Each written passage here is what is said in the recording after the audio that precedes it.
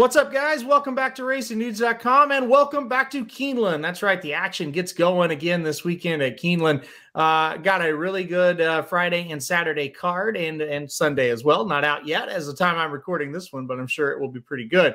Last weekend, we did all right at Keeneland. We got some right and got some prices home, so that was good.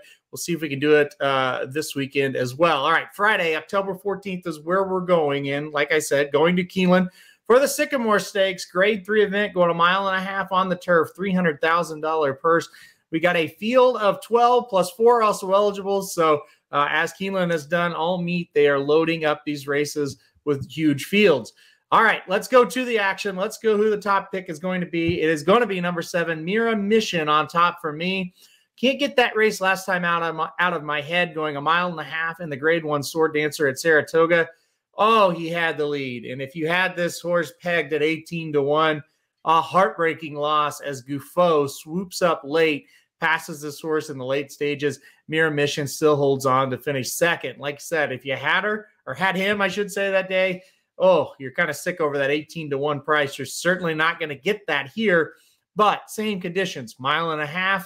I look at this field, I don't see a Gouffo type. I think this is a little bit easier of a race for Miranda Mission. I think he's going to get the job done today. Wish we could get that big price, but I still think he's the best horse in the race. So I will back number 7, Miranda Mission on top here, and we'll see what happens. If he runs back to that last effort, I think we see a victory. Now, as far as second place horse, I'm going to get a little crazy right here with this one. I like the number 5, A Credit, morning line 30-1. I kind of like this horse to finish, on the board here at a big number. Came back off of a long layoff on September 1st at Kentucky Downs, was third against allowance horses, came back and ran again at Kentucky Downs just 2 weeks later, was third again in a handicap. So not great efforts, but I think this horse is better stretching out in distance. Matter of fact, 3 races back, which was a long time ago in September of 2021 at Kentucky Downs, won a 1 5/16 stakes race at 36-1 and went gate to wire. I look at this field here. I think the horse could get the lead. I think stretching back out to 1.5 miles is really going to help. Like I said, been running at 1 mile at Kentucky Downs. I think the stretch out really going to help. I don't see a whole lot of other speed horses in here. I think the 5, A Credit goes to the front. I think he can take this field a long way. Can he hold on and win the whole thing? I mean, it's questionable. I think he's got a shot, though. So at 30-1, I'm going to take a little bit of a swing with the number 5, A Credit. I think this horse might be able to do it, might be able to get the job done.